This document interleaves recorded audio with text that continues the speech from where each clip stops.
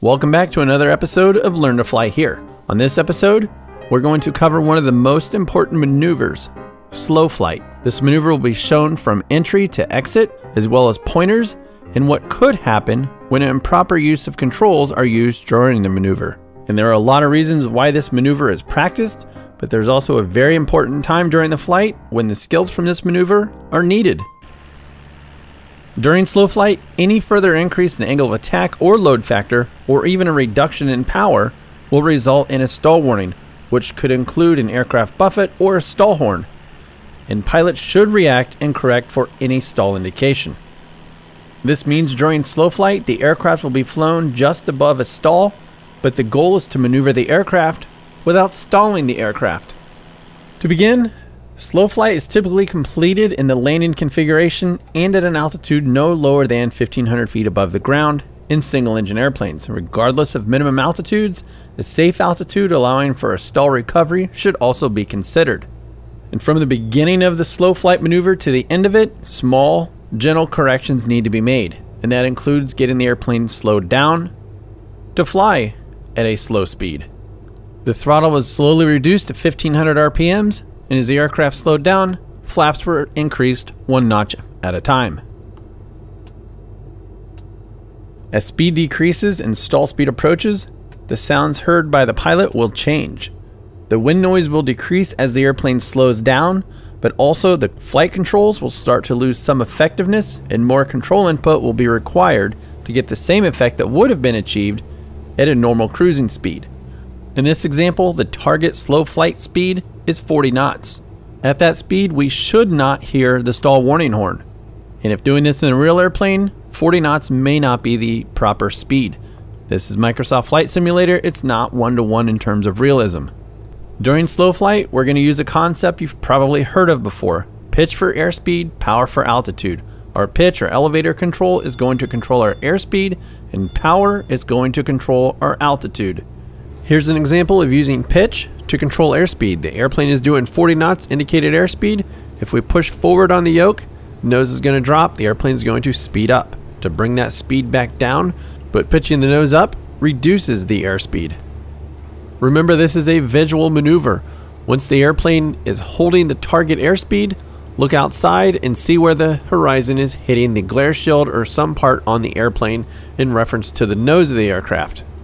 We can look up here and see where the horizon is hitting the glare shield as a reference. If everything remains constant and all instruments were covered up, if we held the horizon in that spot, the airplane would continue flying in slow flight, holding the airspeed and the altitude. Now to show an example of using power to control altitude. The aircraft is at 1,900 feet, 2,000 feet is the target altitude, 2,100 RPM holds the airplane in level flight or pretty close to it.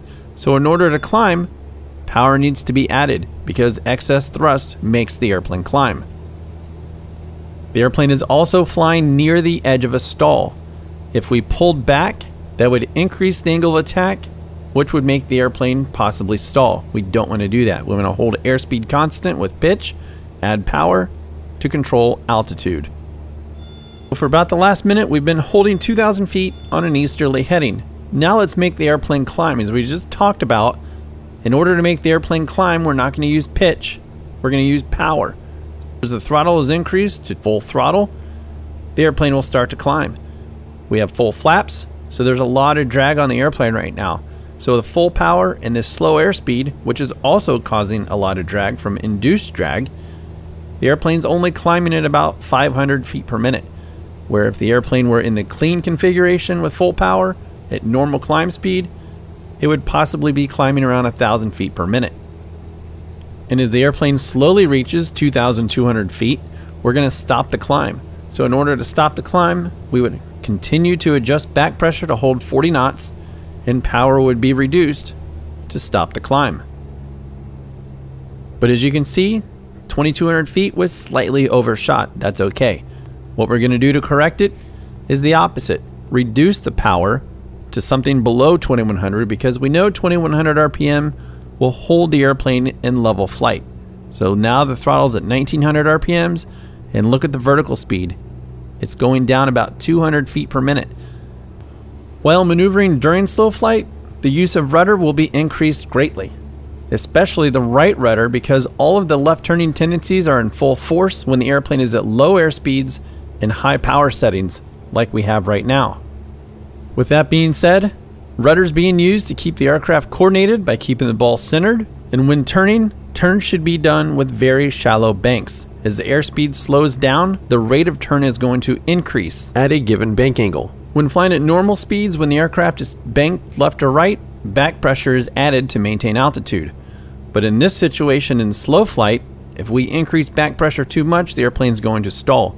So to hold altitude during slow flight, we're going to use power. Hence the saying, pitch for airspeed, power for altitude. For reasons of demonstration, let's do another turn, but this time let's do a turn at 30 degrees and look at the difference. This slow airspeed and at 30 degrees of bank is going to give a really high rate of turn. And also notice, to maintain altitude, full power is needed.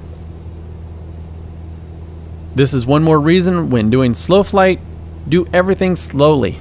Make shallow turns, be gentle on the rudder, be gentle with the power. During slow flight, things can happen a lot faster. You would think they would be slower, but that's not always the case. A few minutes ago I mentioned left turning tendencies are greatly increased during slow flight. Another thing that's greatly increased during slow flight, adverse yaw. As the aileron is turned one direction, the nose initially turns in the opposite direction, and that's happening because the downward deflected aileron has more drag than the upward deflected aileron on the other wing. One more thing that makes slow flight easy is use trim. Trim is your friend. It's very easy to hold the control inputs to the point that your hands start sweating. Don't do that. And believe it or not, one of the common errors listed in the Airplane Flying Handbook is failure to properly trim the airplane. To exit slow flight, slowly add full power. As the aircraft starts to accelerate, it's going to want to pitch up. Counter that with forward pressure and trim, and also reduce the flaps one notch at a time.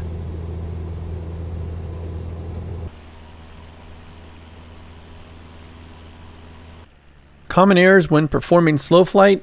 A very big one is failure to adequately clear the area. Always do clearing turns before starting any maneuver. Using too little or too much elevator pressure, resulting in larger than needed airspeed and altitude changes, is another error. Insufficient right rudder to compensate for left yaw, fixating on the instruments, not trimming the airplane, which not trimming the airplane is going to increase workload dramatically for the pilot. And last of all, a very big item, failure to respond to a stall warning.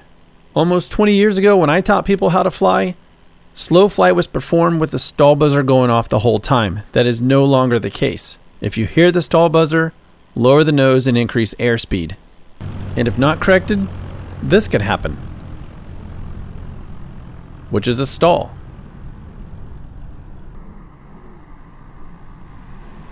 And stalls will be covered, but not in this video.